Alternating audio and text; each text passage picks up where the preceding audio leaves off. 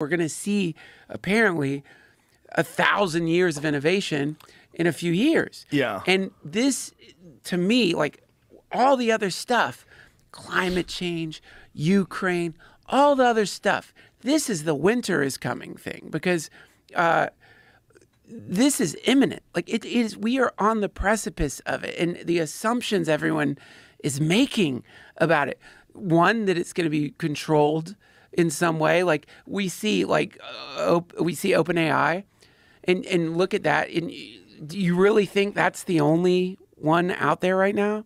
Like you look at the money China's invested in it, the Pentagon's invested in it. These are private, secret programs. What the fuck is going on there with no ethical standards that OpenAI is apparently applying?